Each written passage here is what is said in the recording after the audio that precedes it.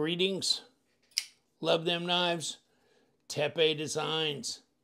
Tepe Designs. Sean has outdone himself once again.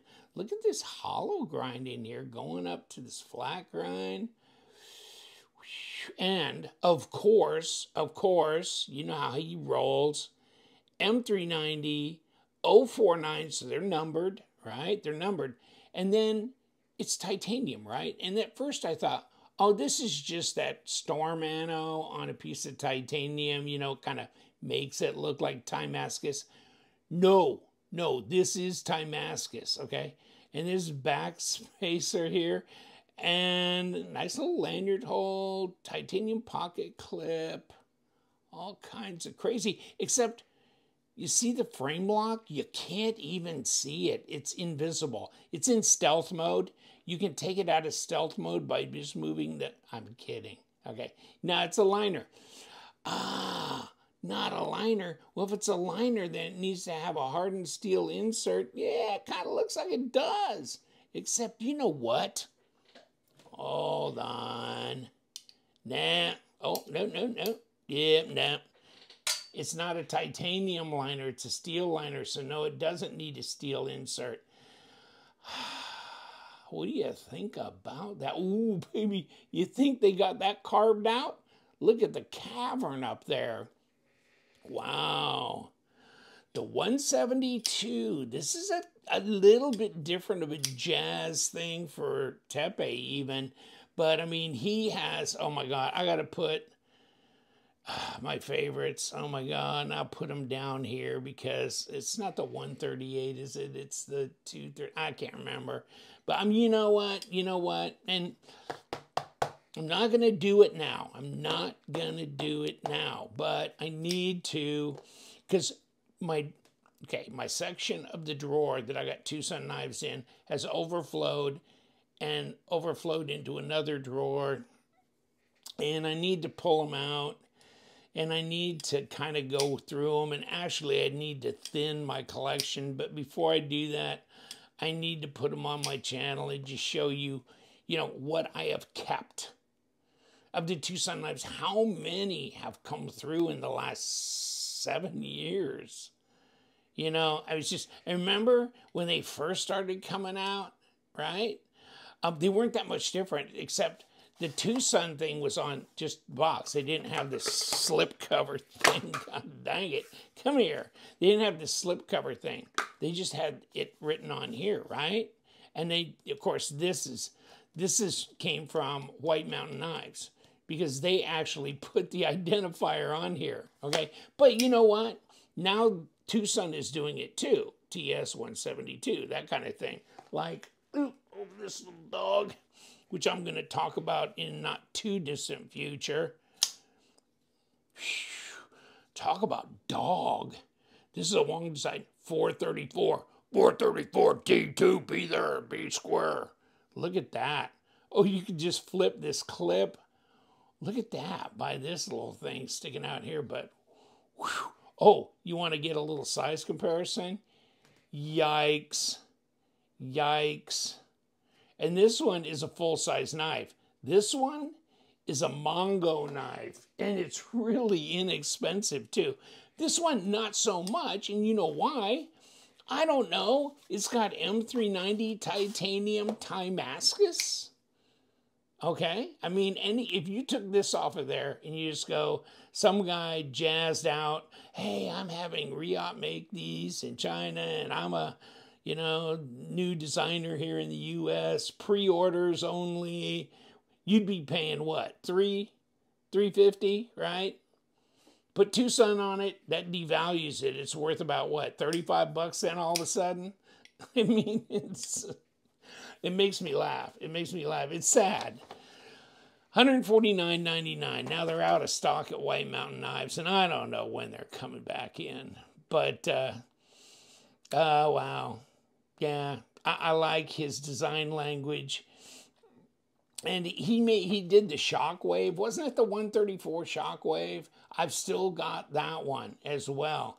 But he's done the 134 in wooden handles with the lower end steel than the M39 and that kind of thing. Okay, here's this. 7.8 inches. This is, you know, blade length, they're saying 3 inches. Now, come on. Is it 8 inches with a 3-inch blade? There's no way. There is no way. Tepe design. Okay, nah, that's BS. That is BS. Well, maybe cutting edge. Well, yeah, cutting edge.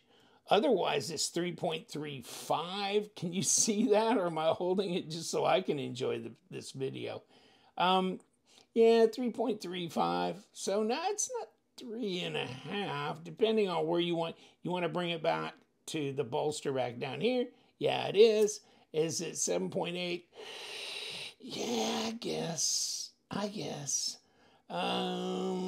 Coming up really close to 20 centimeters. 19.8, whatever, something like that. But that is nice. Oh, by the way, it's just all of a sudden occurred to me, maybe I could cut something with it. Oh, let's see where we are. Okay. We don't start in the choil area. There's no sharpening there. Okay. All right, yeah, I mean, that hollow grind. Oh, we just tore that one away. Okay, there we go. Yeah, pretty nice. Pretty nice satin grind in there. What does that look like? Yeah, pretty symmetrical as well. Lockup, nothing to brag about, is it? Whew, I don't trust you. You know what? I guess it is, but it ain't much, is it?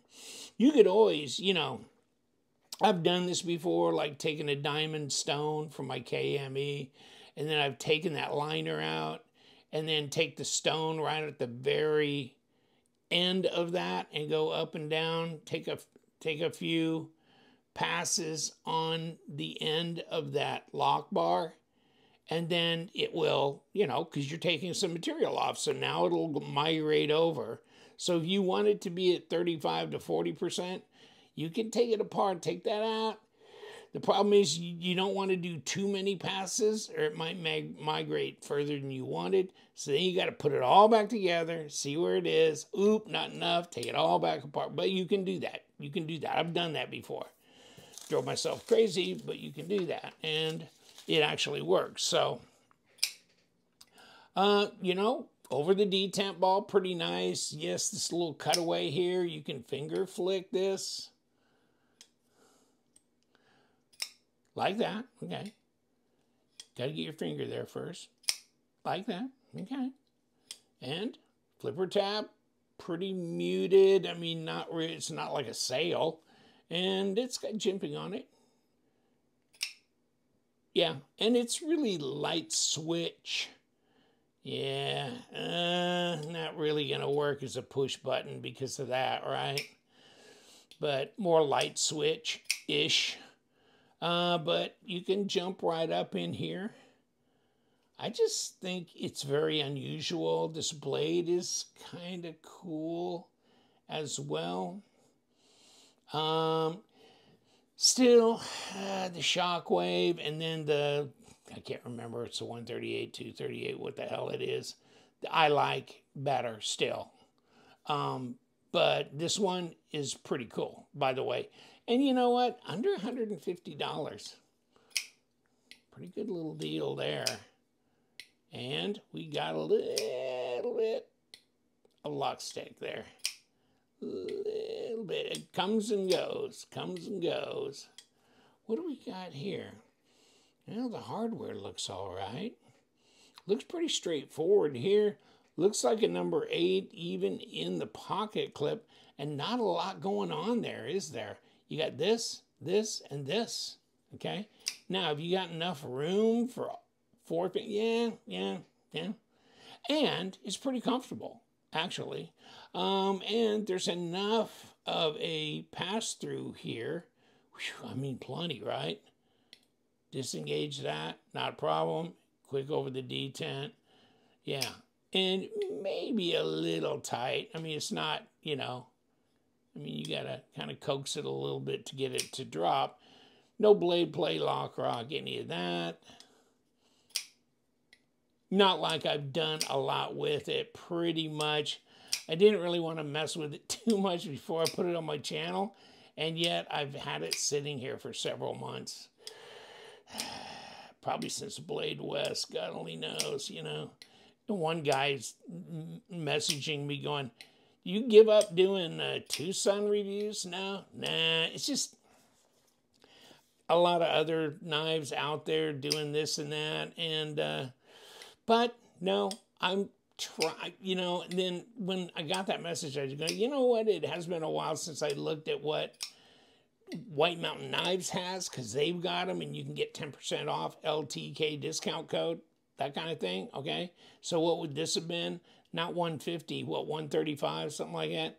And then Andor bid on them, and I've got one coming from China I bid on the eBay thing, and so I use my little sniper software to snipe the thing at the very end, and I usually lose, okay? But every once in a while I'll win. But they've got some fascinating designs out there. But what do you think about this little timascus strip across here? I thought that was kind of interesting that he would do that. So let's kick this apart and kind of take a look, see what's going on. And it shouldn't be too difficult. There's just not a lot of hardware there, is there? And I don't know that there's any number 6s involved here. Ooh, baby. We gonna get to go? Yeah. Okay, there we go. There's that. You know what? Here's this. Let me see. What do we got? Oh, see, we're anchored down. Okay. We got screws under here. Okay, probably because of that lock bar that's anchored under there. Okay, let's pull this out. Okay, now we can probably take this dog apart. I think what would be holding it? Nothing that I can think of right off the bat. Here we go. Oop, throwing everything out. Yeah, there we go. Okay, so now are you going to let go finally? Okay, there we go. So these little screws are holding this lock bar in. And then what do we got on the other side? Nothing except a cavernous area where they have done a lot of weight reducing. Big time, big time. Oh, this fell out from this side, didn't it? Dog, like that. Okay, something like that. And then these little timascus inserts are held in through here. So you could take a number 6 if you wanted to and pop those timascus inserts out, and then you could anodize and you could put it back in if you wanted to.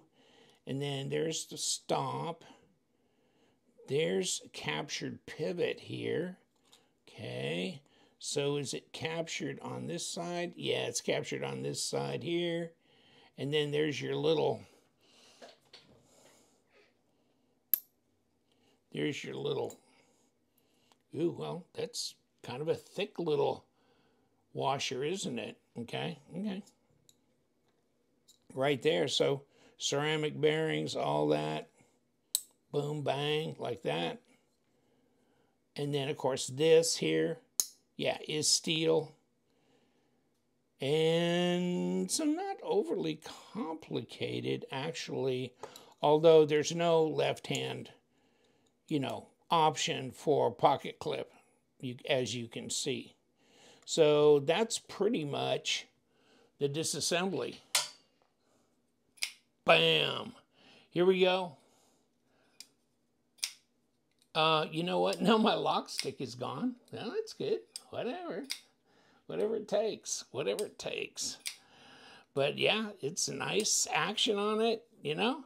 It didn't say TwoSun.